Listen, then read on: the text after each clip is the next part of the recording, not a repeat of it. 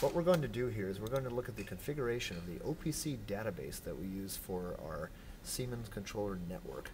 OPC is a data exchange format that's based on Microsoft's OLE technology, and we use it here on this computer to exchange data between a set of Siemens Model 353 controllers and this personal computer. To do this, we go into the Program menu, to the Siemens Presidia submenu, and over here, Modbus Ethernet OPC Server. This is the program we're going to use to configure the database to tell this computer how to get data from those controllers. We currently already have 3 controllers, flow, level, and temperature, in this database, but I'm going to pretend for a moment that we don't have this already configured. I want to show you what you'd have to do to configure the database initially. We would go right here to the Auto Config button, push that. This command will discover all Presidias, that is, discover all controllers on the network, retrieve configuration data from the stations, and configure the server database. So I'm going to click the OK button here. First thing it will do is search and try to discover any existing controllers on the network, and indeed it's found 3 of them: flow, temperature, and level. And here are the IP addresses for each one. They connect to this network through Ethernet. I'm going to say OK, and at this point it's going to go and reconfigure the whole database. This takes a little bit of time to do. And what it's doing is it's determining the addresses and the variables of all the information in those field controllers, and it's going to make a database that matches. So now the OPC exchange protocol knows where to go to get data to populate those variable spaces, those tag names in the database.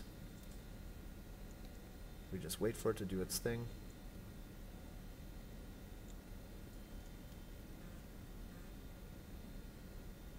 And nothing's going to change in this particular example because, like I said, we already had a configured database. We already knew that we had 3 controllers called flow, level, and temperature out there. I'm just basically doing the procedure over again to show you what you would have to do if you were starting from scratch. Now this database, when it's complete, is going to be saved in a .mdb file format, which is the standard Microsoft Access database format. In fact, up here I can say File, Save As, and save it as this, in this case, PTEC PCLU July 17, 2009. That's the file name I gave this last July when I initially ran the database configuration. So now we, once again, recognize the 3 controllers and one called Modbus Test, which is not a real device. Under address space, we can open this up and explore some of the data available in those 3 controllers. For example, I'll go to the level controller.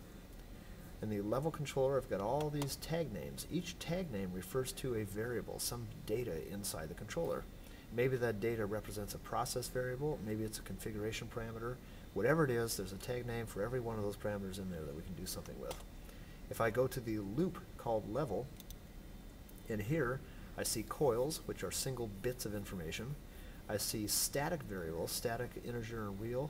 These would be things that an operator or technician would program in, like tuning constants. Strings, which are text messages. We have some variable real and integers, and also some dynamic real and integers, and block status variables, all kinds of stuff in here. So in order to know what all these things mean, for example, the coils, you would have to go to the user's manual for that controller and look up what these tag names refer to.